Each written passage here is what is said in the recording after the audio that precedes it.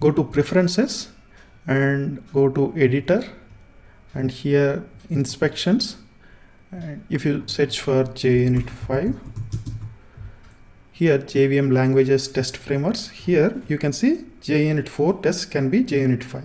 So check this check mark, apply it. Now if you go to JUnit 4 base test, it is going to give you a warning saying that this can be written or converted into JUnit 5 test. You can simply click on this migrate to JUnit 5. Right now, if you notice, we are using JUnit 4 here, and here if you click on migrate to 5, it will give you a preview of what are the changes it's going to perform. I'm clicking on do refactor. Now you can see all the annotations are replaced with JUnit 5 annotations.